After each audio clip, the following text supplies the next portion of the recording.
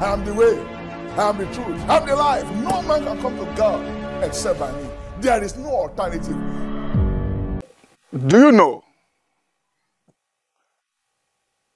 that 1,700 pastors left the ministry in just 1 month, every month of 2019 in the United States of America? Pause and think about that. That's just only pastors.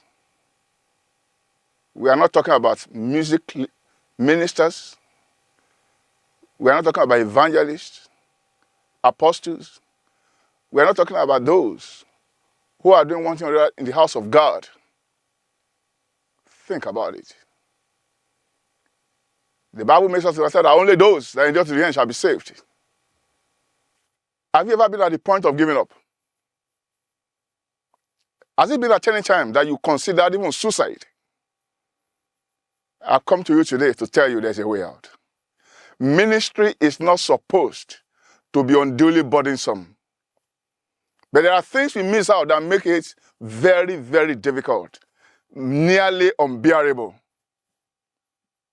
But by the grace of God today, we shall see how we can go through without becoming a victim of these things that make people to fall by the wayside. Remember, the Bible says the end of a thing is better than the beginning thereof. We have started well. I'm trusting God that by grace, we shall finish well in the name of Jesus. Let me welcome you specially to this Labor Day Ministers Conference of 2021. And I'm glad that you are here. And I'm here also to say, Happy Laborers' Day. Because as far as I'm concerned, you are the greatest workers on earth. You are the employees of the Most High, though you are also sons. And I do understand also that you are the people that are making the world to run. I tell people, I say, look, by the time we foolish people are gone, the world cannot last because wise people cannot live together. It's only those of us who are foolish, who are still here, that are keeping the world running. And I want you to know that God has a better plan for you, possibly than what you are experiencing now. God helping us, we shall go through that today. But as I speak, I want to read a scripture to you now, which I want you to respond to in the chat box. If you have ever had this kind of feeling in your life, as a minister, it doesn't matter the position you occupy. I want you to just signify in the chat box, either by raising your hand in the box or by just saying, yes. Listen to this.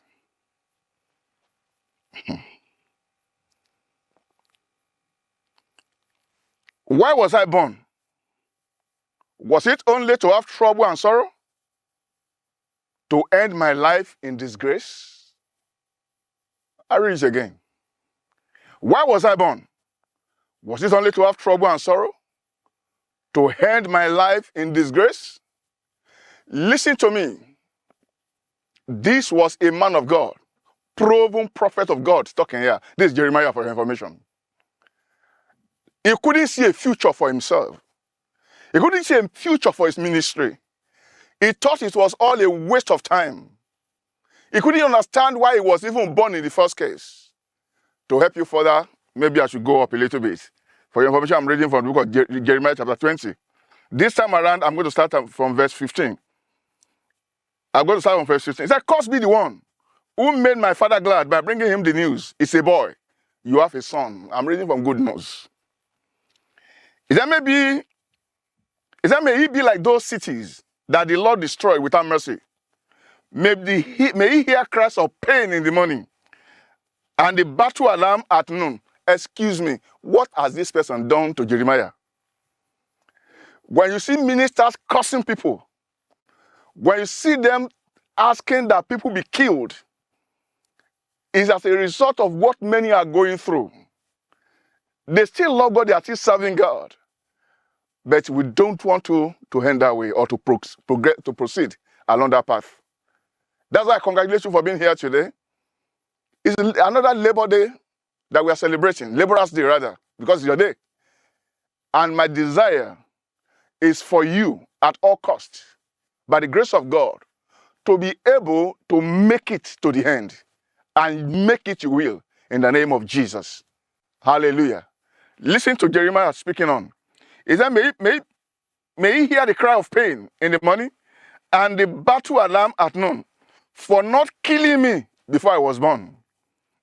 Then my mother's, before I was born, then my mother's womb will have been my grave. He now said, why was I born? Was it only to have trouble and sorrow to end my life in disgrace? I want to let you know, the Bible says the Comforter has come, the Holy Ghost from heaven, the Father's promise given. So go and tell the 30 rands that the Comforter has come. And it's to that intent I've come today to share with you on what I titled, Revising for Refreshing. But before we begin to refresh, we need to revise all those things that we may have known. We need to remind ourselves. We need to be sure that we are not just having them in our heads, we are applying them to our lives. Let me quickly share with you a few more damning statistics. He said, 1,700 pastors left the ministry every month in the year 2019 in the United States of America. 1,700. I didn't say 17. 1,700. And we'll trace it. Why? 50% of pastors indicated that if they had other means of income, they would quit the ministry. So over half of pastors are in it just for the money. That's quite unfortunate. And that tells a lot about our foundations. However, that's the reality of the statistics. 50% of them said, guy, if I've got any other thing doing, I'm out of here. I'm not going to continue doing this business of preaching because they are tired, they are fatigued. Another one, 57% of pastors, they feel fulfilled. At the same time, they are discouraged, they are stressed, and they are fatigued. If you can connect to this, please just signify in the chat box. 35% of pastors, listen to this, 35%, that is more than 1 in every 3 pastors battle depression or fear of inadequacy. 35% of pastors, listen, we are talking just about pastors, and they are the cream a la cream of the people that we refer to that are in the ministry, at least as this, we socially portray them. And yet, it is this terrible. Hallelujah. But I want to tell you that there is hope. If you believe, say amen. Glory to God. There is hope. Hallelujah. He said there shall be showers of blessing. This is the promise of God. There shall be seasons refreshing. Come from the Savior above. Showers of blessings we need. Mercy drops round us are falling. Bed for the showers we plead. And the showers are coming today in the name of Jesus. I say you will be nourished, you will be refreshed, you will be revitalized, you will be reactivated, you will be revigorated to be able to do that for which you are born, for which you have been called, for which you have been endowed, for which you have been empowered by the Most High God. That's why we are here. And my God will strengthen you. He will re-energize you. You know when footballers are playing and they go for the halftime, they go and rejuvenate. They take whatever they need to take, drink some water, relax, rest. Then when they come back, it's like they are starting afresh. Glory to God. That is what my God is going to do. Even much more than that is what my Father is going to do for you this day in the name of Jesus. Hallelujah. Let me tell you a little more. About 28% of pastors also report that they are spiritually undernourished. And we're going to talk about deal with all these things. 70% also of them say they continually have issues pertaining to depression in one form or the other. Hallelujah. But why am I giving all these damning statistics? To let you know if you are in that situation that you are not alone. I'm not saying you should stay there, but you cannot afford to be there again. Hallelujah. Hallelujah. But to let you know that you are not alone, that's number one. Number two is for you to know how much of the workforce is being depleted while we still think we have them. When somebody is doing a job that he would rather do another one, he cannot be at his best. And half of the pastors are saying, look, if I got another means of income, I don't want to do this job again. That tells on the effectiveness of the church. It tells on the effectiveness of the ministry. Hallelujah. And that's why we need to come together in such a time as this and to gather like halftime and have this pep talk to encourage ourselves that we should keep on. We should fire on. There's a song that says, we should not give up because our redemption is drawing near. It's just a little more. It's just a little longer. When the trump of God shall sound, just a little longer, when we all be glorified. Look away to heaven, our redemption draweth nigh. Just a little longer, we shall meet him in the sky. So we don't have forever to endure. We don't have forever to go through all these things that we are going through. It's just a little more. And I know that our God is going to give us the grace. He will give us all it takes to be able to take us through in the mighty name of Jesus Christ. Hallelujah. Praise God. But today we want to talk about how we can have a happier Workers' Day next year, when we come together in great celebration to say, yes, indeed, 2021, as from the day that we had the Labor Day Minister Conference till now, 2022, God has been awesome in my ministry. I've been awesome in my family, in my life, because these things have to be addressed. If we keep pushing them under the carpet, we will keep deceiving ourselves. The Bible says already, Jesus himself says, laborers are few, and these are the statistics of the few laborers. Half are demotivated completely. A lot are battling depression. A lot of them would rather do another thing than the ministry. This is how severe a situation the church has found itself. But there's hope. Hallelujah. The Bible says there's hope of a tree. Look at Job 47. There's a hope of a tree. As long, even if it's cut down, as long as its root is still in the ground. My purpose for you today is to help you to still have your root in the ground, so that you can, at the scent of water, sprout up. If somebody say, I'm sprouting again. If you are that person, let me see you in the chat box. I'm the one, I'm sprouting up again. I am not giving up. I am not going to let go. I'm not going to let God down. I'm not going to disappoint God. I will not disappoint those God has sent me to. I'm not going to give up, because I know he that has sent me is more than able to see me through. We are not supposed to be quoting the scripture, greater is he that's in me than he that's in the world. Only when we have opposition from people, but when we have opposition from ourselves, it is time also. We spoke those things to ourselves. Greater is he that's in me than whatever feeling I'm having. I am not a man of feeling. I'm a man of the spirit. I'm a man of faith. I refuse to give into what I'm seeing. I give into what God has said. Hallelujah. Glory to God. These are things that you know, but we need to remind ourselves as to bring refreshing. Look at what happens in the halftime, like I tell you, when you are playing a game. A lot of things that they have been told before. They had known them, but they need to be reminded. They need to be told again, so that it will be easy for them to apply right here and now and deal with the present situation. We are in an emergency case as a church, brethren. This is an emergency case as a church. And I know, by the grace of God, by the things we're going to be hearing today, we are going to all be helped. We're going to be strengthened. We're going to be re-energized in the name of Jesus. Glory to God.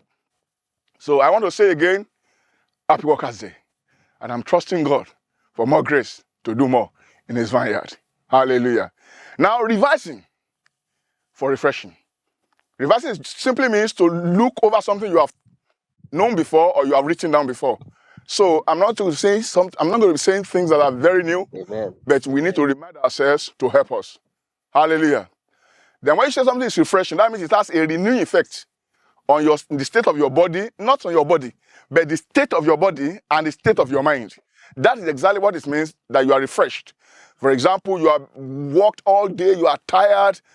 Fortunately, you are able to have a very good rest in air-conditioned room. You are able to relax well, no noise, nothing. By the time you wake up the following morning, you feel young, you feel strengthened, you feel a new vibe on your inside. You experience new vitality. You are revigorated. That is what we are believing God in this conference today. That's what we are believing God for in this conference today in the name of Jesus. Glory to God. So, and I saw another meaning of refreshing, which is more elaborate. It is the satisfying comfort that you receive in the midst of overwhelming weariness, misery, hunger, thirst, loneliness, darkness, and restlessness. These are markers that we need refreshing. When you find yourself overwhelmed by the work of the ministry, when you find yourself being weary, you see yourself losing strength rapidly, you are not able to cope with what you need to handle, you see yourself also being miserable, you feel hopeless, you feel that you are not equipped to do what you need to do, you are hungry and there is no food, you are thirsty and there is no drink, you are lonely. Most importantly, we're going to touch more about that. Praise God. You see darkness all around you, you feel restless. You are just making the motions, but there's no movement. Praise God. So it is at that time that you need exactly to do something about it. And you do not need to wait until it becomes an emergency. I'll be touching on that also as we proceed. What do you stand to gain from all these things? Is to be able to equip yourself so that at the very worst, you can nip this at the bud so that you will not be a victim of these things that we are talking about. And that you can be there also to strengthen others. I want to let you know that having these feelings are not necessarily sinful. They are human. Hallelujah.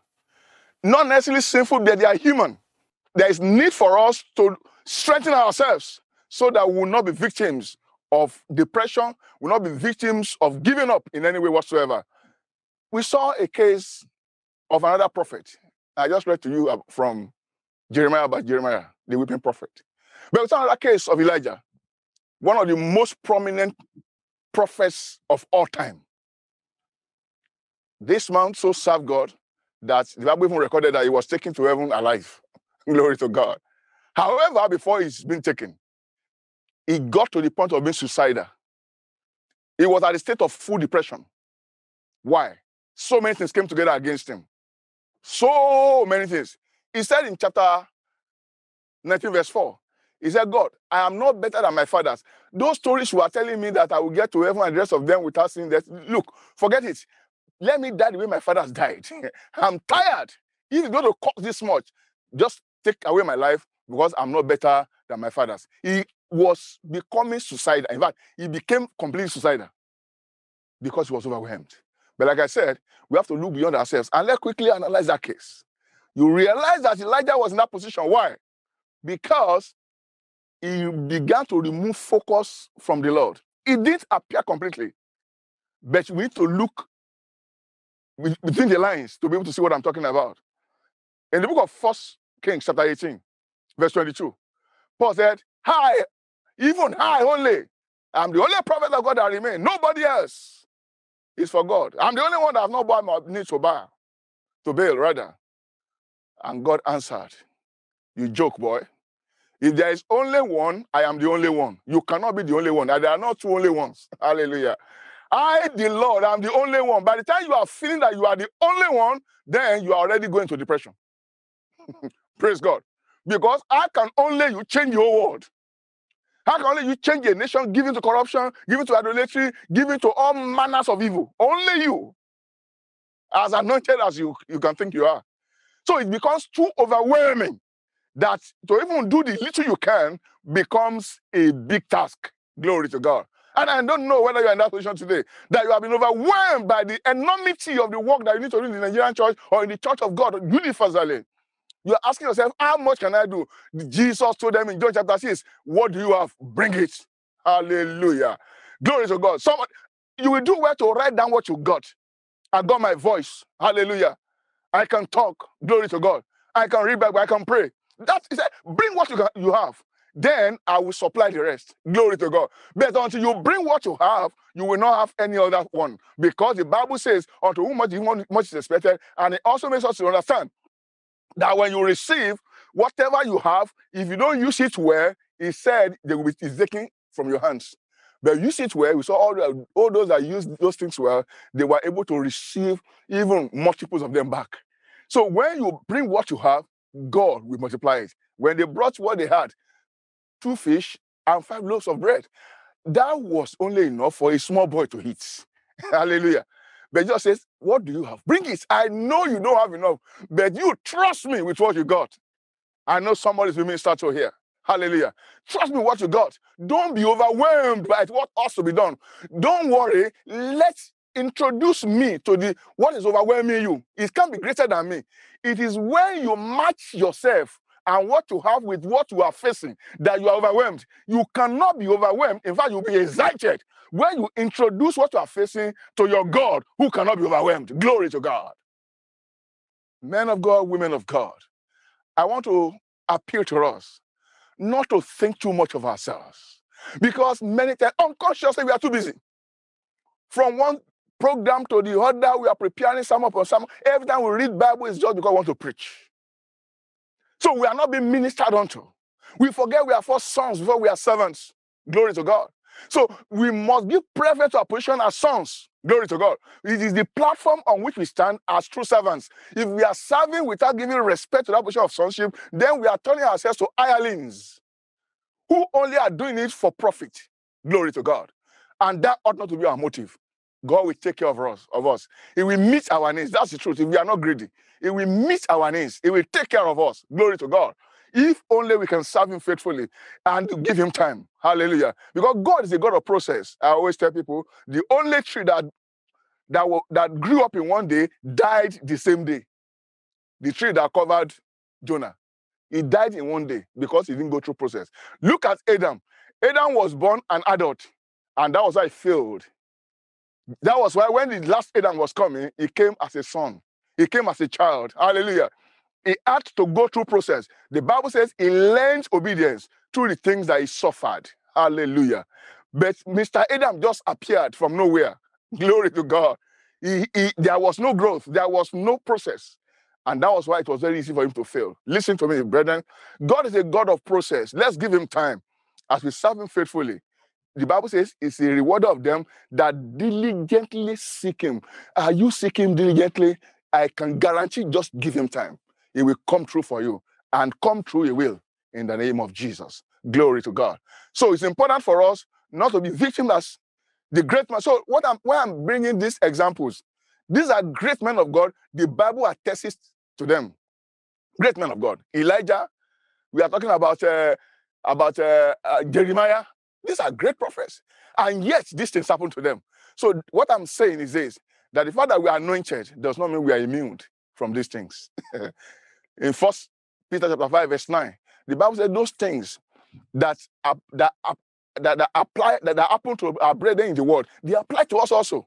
The only difference is that we have the grace to deal with them. Jesus said in John 16:33, He said, in this world we have tribulation, but be of good cheer, because I've overcome the world. He didn't say you will not have problem because you now belong to me. He didn't say everything will be rosy because you now belong to me. In fact, he said in 2 Timothy chapter 3, verse 12, he said, for those that will live godly, they will suffer persecution.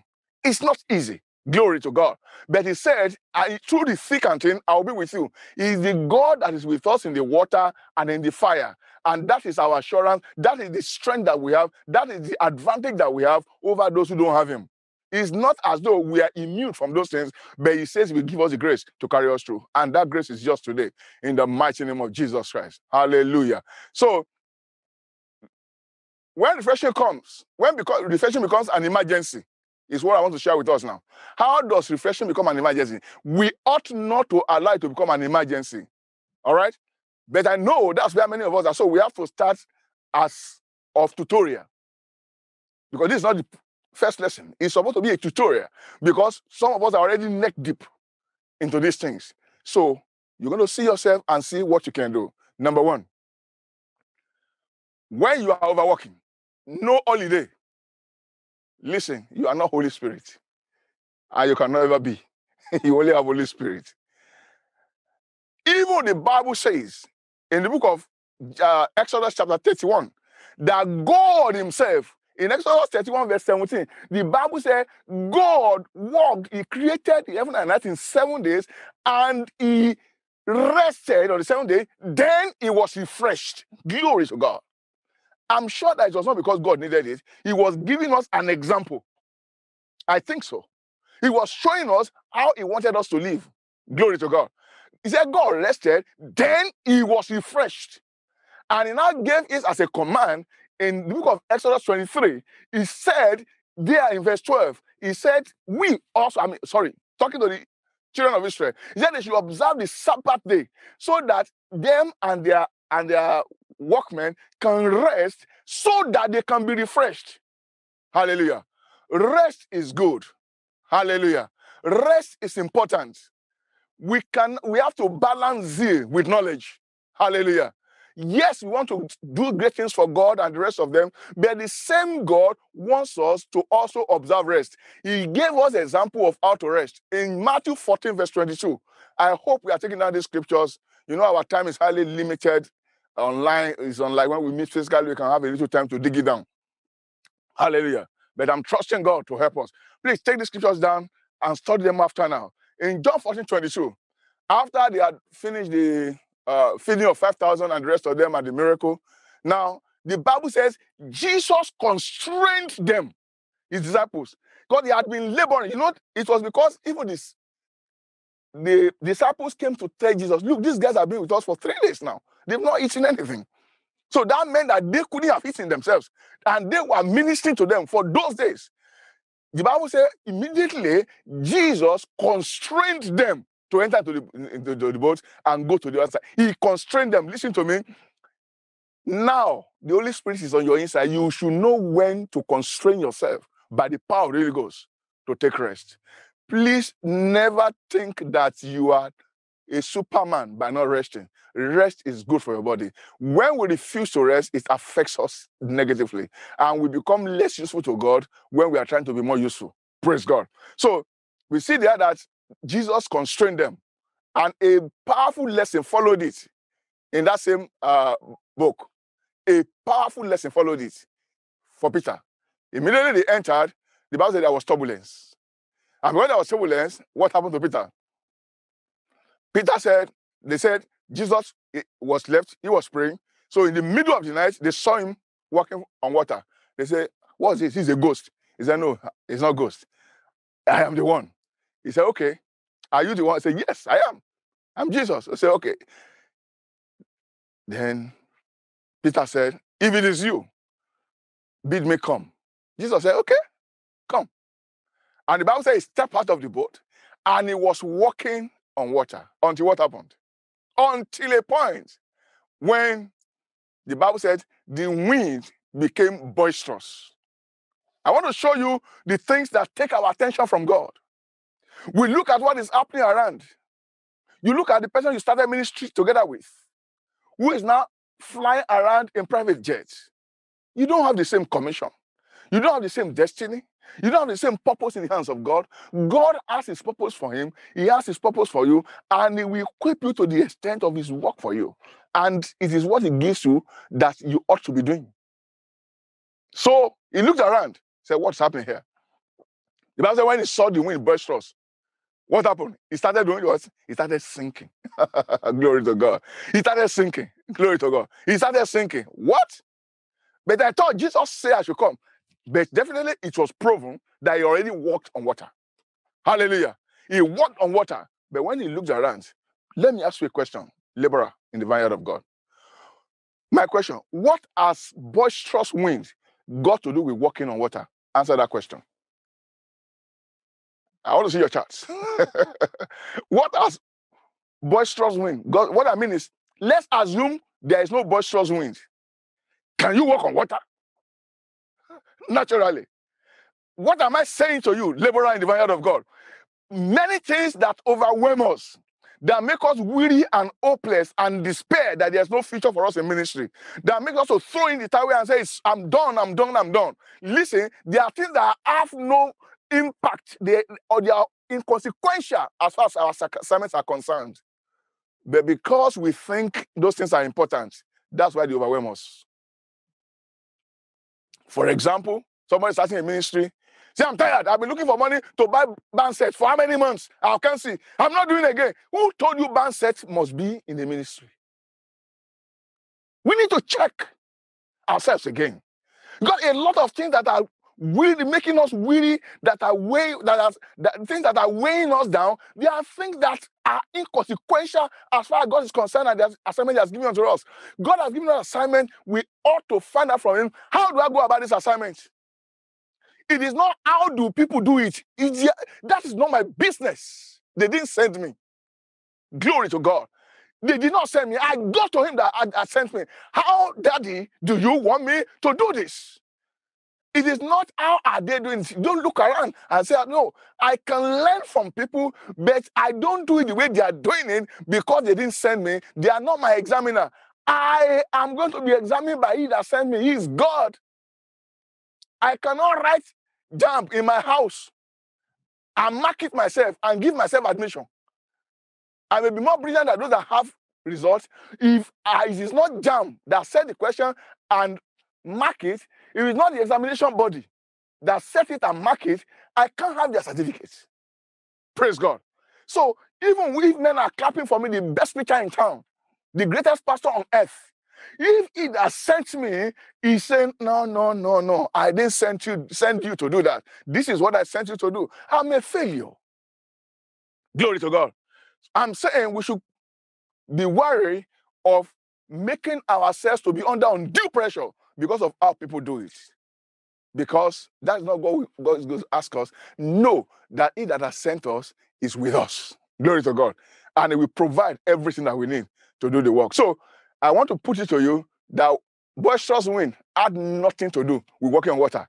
Whether there was boisterous wind or not, it had nothing to do. Okay, now, if you say there's nothing it has to do with it, now go to a river tomorrow, all right, and walk on it, and let's see whether it is boisterous wind that was absent that kept him walking.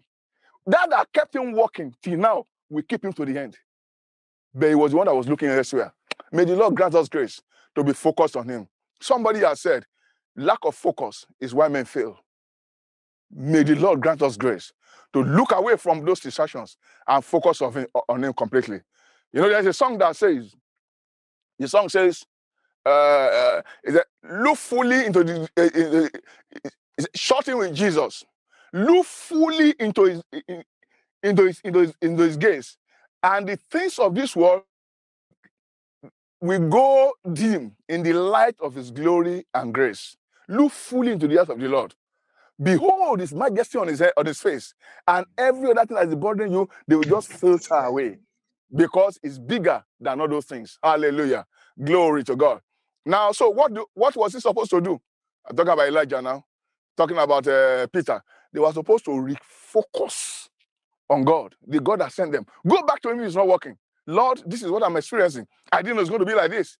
How do I go about it? It's very important. And it's also important for us to have people in our lives who speak into our lives, to have people in our lives who have gone ahead, that you can climb on their shoulders and you'll be like stars. If people say you are a star, you are great.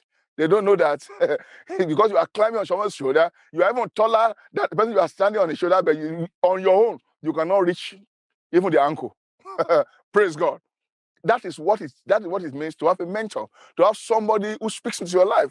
But because everybody wants to be champion, we think we are too big to submit to authorities. May the Lord help us in the name of Jesus. Also going forward, then what could he have done? What could have done is for him to refocus on the Lord. Because when you're going to refresh him, in Acts chapter 3, verse 19, Peter was talking to the people of Israel, and he told them they should repent, that times of refreshing should come from the presence of the Lord. Now, that means that refreshing comes from the presence of the Lord. And in Psalm 16, verse 10, the Bible says, in the presence of God, there is fullness of joy, and at his right hand are pleasures forevermore. So that tells me, according to Nehemiah chapter 8, verse 10, Nehemiah 8:10 says in the fourth part of that verse, he said, for the joy of the Lord is your strength. So if there is joy in the presence of God, and the joy of the Lord is my strength, so when I feel faint and weary, when I feel powerless, when I feel sick and tired, then I have not been conscious of God's presence. I may be there, but if I'm not conscious, I will not be able to see. I will not be able to partake of that joy. What I'm saying is this: since time of refreshing comes from the presence of the Lord, that is where we ought to be. So anytime I'm having these feelings that we are talking about, the feelings of hopelessness and the rest of them, the feeling of being a complete miserable failure, you can't see the way forward. Laborer in the vineyard of God, I want to put it to you that it is most likely that we have actually escaped God's presence. We may not have done it. We may not have done it knowingly or willingly. but maybe circumstances, or like I said, Paul said in 2 Corinthians 11, verse 28, it's talk about the daily need of the churches. Normal daily ranks of duty, of ministry, can be very, very demanding and tyrannical at times. You have to break yourself away from it.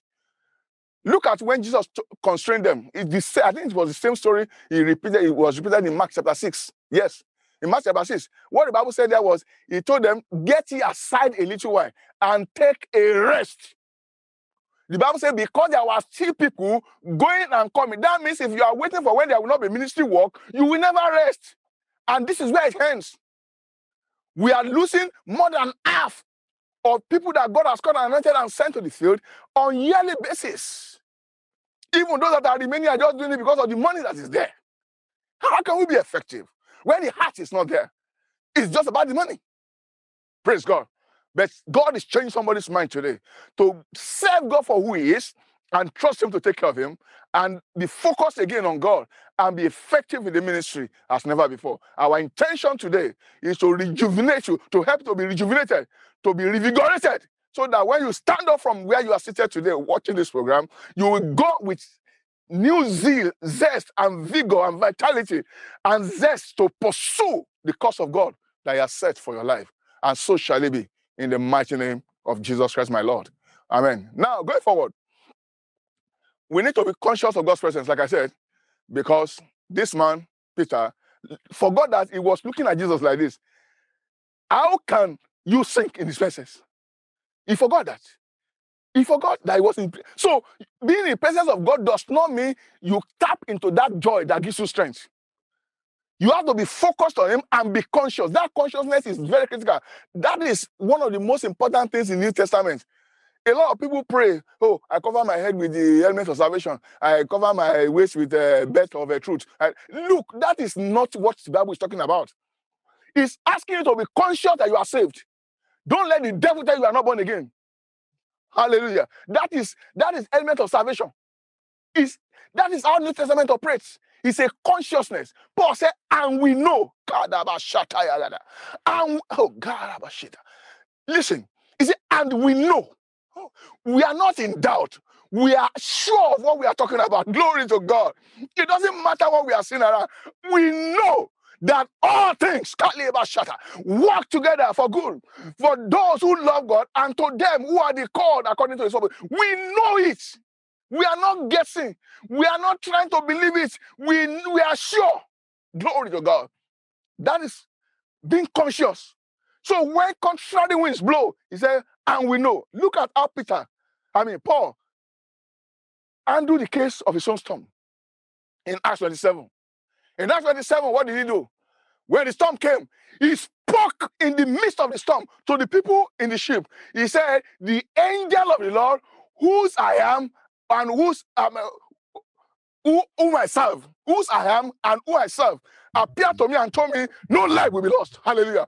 When you see yourself giving up, despairing, when you see yourself thinking that you are born to be disgraced, you are born that shame will finish your life, that your ministry will end in shame, tell the devil and all the demons whispering to you, God told me in Romans chapter 8 that those whom he had foreknown, he had also predestinated, 29, and those he had predestinated, he has also called, those he has called, he has justified, those he has justified, he has already glorified. He is not going to glorify them. So my end is secure. Glory to God. He has glorified me. My head has crossed the line, so I have won the race. I am not struggling to win. Glory to God. We walk from the answer. Hallelujah. Hallelujah. We walk from the answer. I am not trying to win the race. I have won. But I need to wear that consciousness. So when the enemy is telling me, you can't finish, look at you. Look at this. Look at that. Look at your mates. Look at this. You repeat what God has said. That was what Paul did in Acts 27. Paul did not say, hey, remember me. I'm in trouble. No. He repeated what God told him. When he said it, it came to pass exactly as God said. Hallelujah. But I want to put it to you also, in case you're already sinking, because you have lost focus of Jesus. You are not conscious that he's there for you. If in case you are in that position that Peter was, the Bible said, Peter said, Lord, save me. Hallelujah. Glory to God. Lord, save me. And what happened?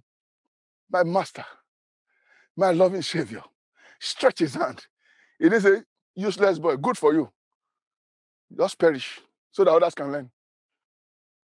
When he stretched his hand, will somebody stretch your hand today? Will you stretch your hand? Can you just stretch your hands towards the screen where you're watching now? As I minister to you before I continue. Libra kata yekezuzia. Vivra kata yaba shonta libahi. Ma brada kayente libroshete yagada.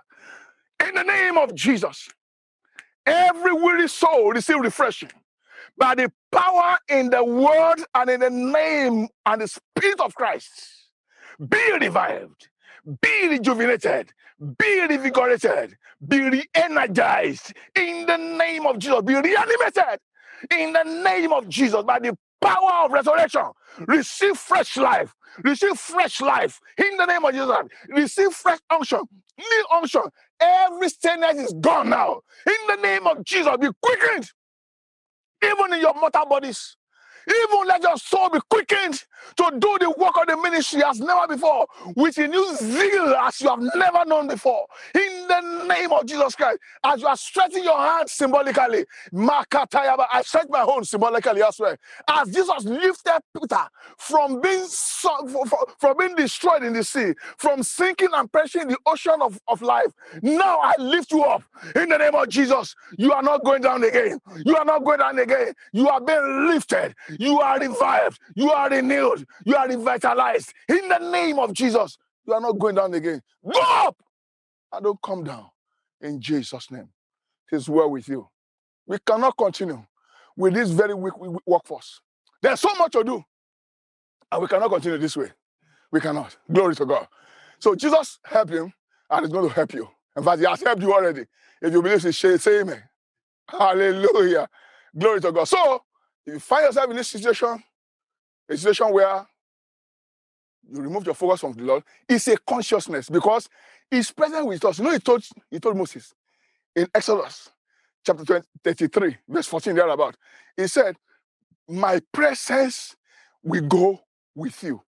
Now, as for us, His presence is in us and is with us. Hallelujah. So, all we need to do is to be conscious.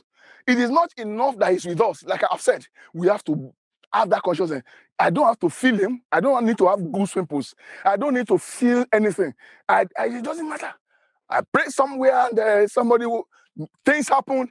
And a son of mine came to me afterwards and said, sir, did God tell you to pray that that person will be here? I said, no, he didn't have to. He has said it already in the Bible. He said, okay, how did you feel? I said, I didn't feel nothing. Did you see the person I prayed for fall down or shake? He said, no. Was he here? He said, yes. He said, that's how God works. Praise God. Hallelujah. Listen, you don't need to feel anything. This is not Old Testament. Where you need to touch and feel and taste before you know that God is available. You need mantle, you need oil, you need everything before you can know that God. No! When did you see God, Jesus, using any paraphernalia? When? Because it's the spirit of life. The Bible says it's a quickening spirit. 1 Corinthians 14, 45 to 47. Is the quickening spirit himself. Is the one that gives life. Glory to God.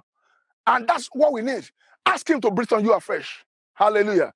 And you will see how animated you will become in the name of Jesus. So as for those, next thing is overwork. I've talked about that. You have to take rest. All right? Rest. Take time to rest physically, because when you don't rest physically, it will affect your mind ultimately. But the physical rest is the least of our rest. Hallelujah. And when you remove your focus from Christ, please make sure you become conscious again. Next, of all the things, when these things become an emergency, getting refreshed become an emergency, is when we give in to normal ministry work overload. Like I said, 2 Corinthians 11:28. Normal, but we are consuming them so much, we no longer have time to pray. We don't have time to fast as we used to. We don't have time to stay in God's presence. We don't have time to do all those things again. So we are, it's like our batteries are not recharged. That's my point. Our batteries are not recharged. So at the end of the day, we are working on a weak battery and we don't see results, and it becomes increasingly worse and worse. And the next thing is people start throwing in the towel. But no longer will that be your case. In the name of Jesus Christ. I am the way, I am the truth. I am the life. No man can come to God except by me. There is no alternative.